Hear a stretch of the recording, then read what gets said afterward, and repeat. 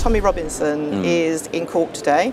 He's suing the police, and he's also in court on the 22nd of March, where the Attorney General, who's an MP, has decided he's back in court for contempt of court. Can we comment on this? I know it's a bit subdued to say, and we don't want to be in contempt of court. What can you say about this? I would love to talk about this contempt of court case, because I sat through the Old Bailey, very short say, which went on for about 20 minutes when the case was. Everyone thought there was going to be a trial that day, and we were ready there to sit there. Well, yeah, you were indeed. And instead of that, we were in and out of that court in about 20 minutes, weren't we? As the result of a submission made by Tommy Robinson to the judge, who then decided that he wasn't going to deal with it, and he then put it upstairs to the Attorney General, and 5 months later is back in court. Now, I've got a lot to say about this, I'd love to say, but we can't run the risk of contempt of court because we're not allowed to speak about it. Tommy's back in court on the 22nd. I don't know how long that's planned to go on, but we can talk about it afterwards. So I've got to be careful what I say.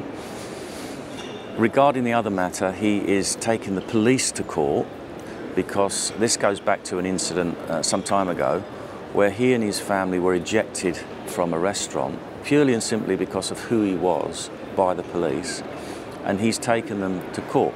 I understand from him that he was offered some financial compensation, but he doesn't want it. He wants an apology, and that's quite right that he should get that, because this isn't an isolated case. He is being harassed and persecuted by the authorities, and he is in danger of being made a non-person, as in the old Soviet Union, where he can't function. He now can't get a mortgage. He finds it very difficult to rent somewhere to live. He had to get out of his own property, which he bought the plot, he built a house, he was living in it, and he had to get out because of death threats, and the police said they couldn't protect him. He then moved somewhere else. He then gets other people turn up before Christmas, masked people threatening him in his house. He had to get out of that house.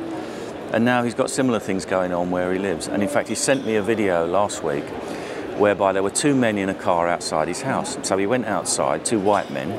He went outside, asked them who they were, wouldn't let them drive away, stood in front of their car. Eventually he got them to admit that they were police officers. They showed him their warrant card, and they looked average type chaps who you might see sitting in a car in the street.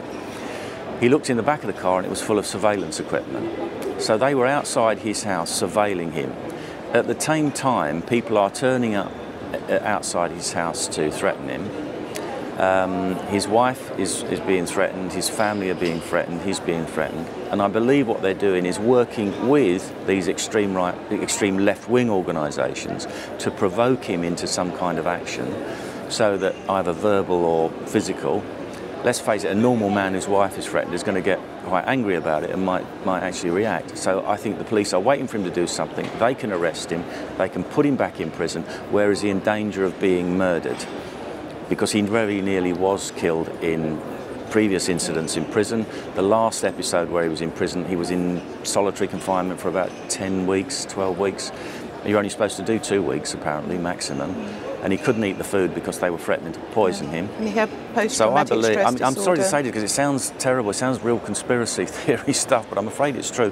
I believe the state would like him in prison where he can be murdered by other inmates. They can blame it on somebody else and they've got rid of the problem. And I'm shocked to have to say that I can believe that now.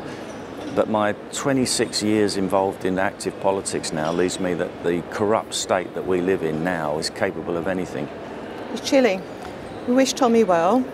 Ezra Levant from Rebel is flying over with an independent media team, as he did last time. He'll be reporting. They will be reporting the fact from the Old Bailey.